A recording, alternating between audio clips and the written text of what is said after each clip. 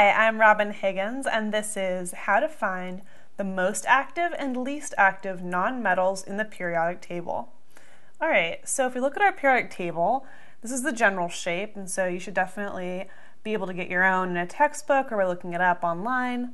The nonmetals are located here with hydrogen, then also over here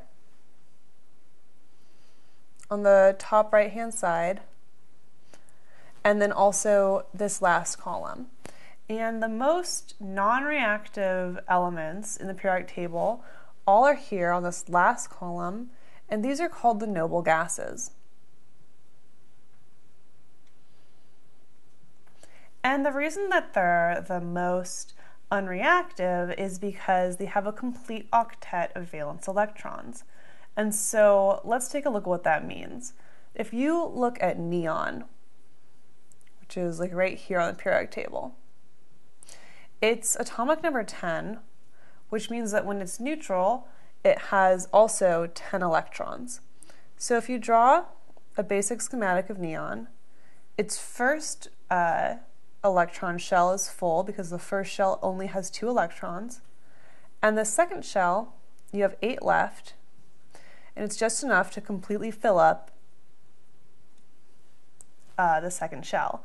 And so this is how every element wants to be. It wants to have all of its shells completely full. And so neon has achieved that goal, so it really doesn't want to bond with anything else.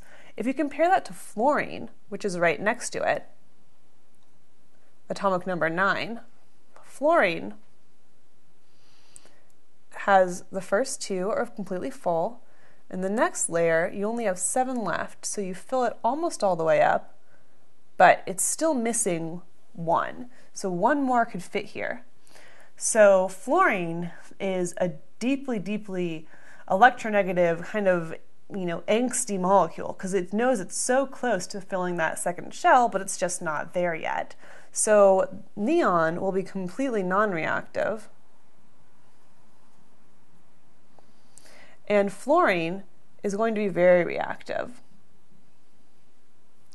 And I don't think it's too general and vague to say that overall fluorine is more reactive than a certain other atom that's a nonmetal, because there's just lots of different factors. You don't know what solvent you're in, you don't know what reaction you're doing, so you can't really just order them in terms of reactivity from greatest to least. But as a general trend, neon and all of their noble gases are going to be unreactive, and the rest of them are going to be some type of, have some reactivity, depending on the circumstance, greater or larger.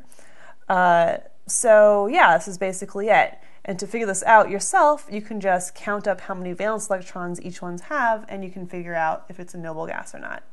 I'm Robin Higgins, and this is reactive nonmetals versus non-reactive nonmetals in the periodic table.